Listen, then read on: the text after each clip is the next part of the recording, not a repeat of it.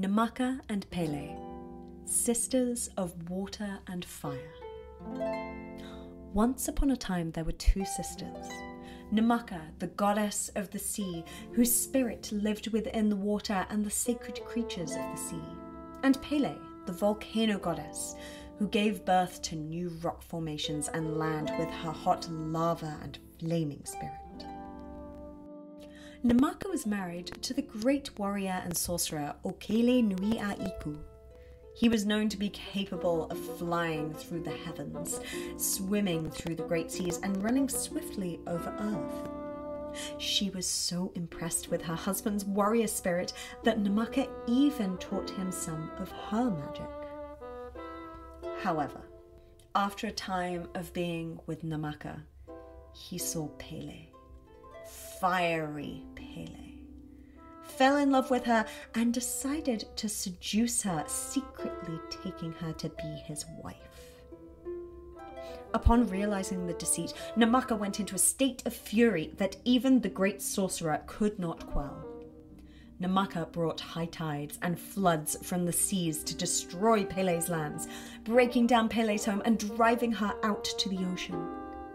Namaka's jealousy towards her sister caused massive riptides, swells, and even tsunamis. Stashed away on a boat, Pele quickly fled to distant islands, bringing with her the magical paua, a spade that enabled Pele to split the earth. Wherever she landed, Pele struck the ground, opening a crater in which volcanic fires would pour out in order to create a place of sanctuary. However, with these volcanic flames, of course, came smoke. This caught the attention of Namaka, who was examining the seas for her treacherous sister. Namaka continued to chase her sister Pele across many islands, pushing her further and further from her homeland until they were stuck very far out in the ocean.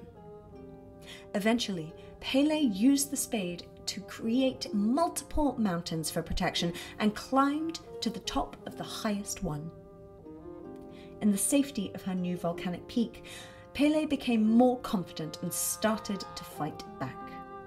Pele constantly pushed her fiery displays of explosive lava and energy towards the water, while Namaka sent the ocean swells and tsunamis up the shores of the land, but she couldn't get too far.